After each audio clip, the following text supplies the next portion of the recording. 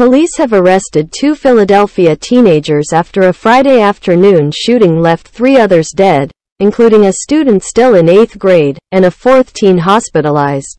The 15 and 16-year-old suspects have not been identified but have been charged with violation of the Uniform Firearms Act and related offenses, according to the Philadelphia Inquirer.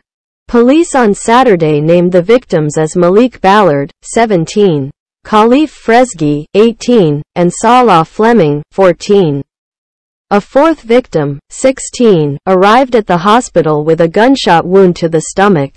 The paper reported. Both the wounded teen and the youngest victim, Fleming, were students at Mathematics, Civics and Sciences Charter School of Philadelphia, Inc. The school's founder and chief administrative told the Inquirer.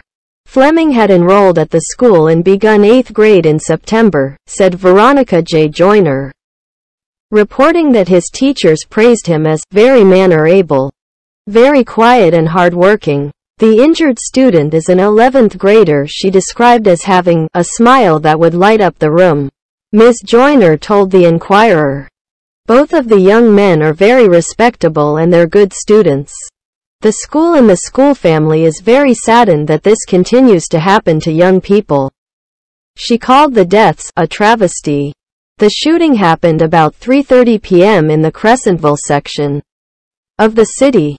Ballard was found on the sidewalk, Fresgi on a front porch and Fleming just inside the front doorway, the Inquirer reported. The victims were pronounced dead at the scene. After the 4th student arrived at the hospital, police found a black Ford Edge thought to have been involved and said they believed the 15 and 16-year-old subsequently arrested had just dropped off the teen who suffered a stomach gunshot wound. Ms. Joyner told the Inquirer that the 1,000-student school has expanded its staff of grief counselors from 2 to 4/6 this year amidst Philadelphia's plague of shootings.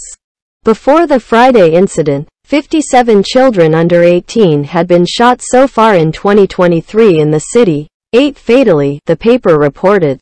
We have about 2 typed pages of students that have lost either mother, father, brothers, sisters, or other family in shootings, Ms. Joyner said, adding, the schools now, they have to deal with a lot of things they didn't deal with when I went to school.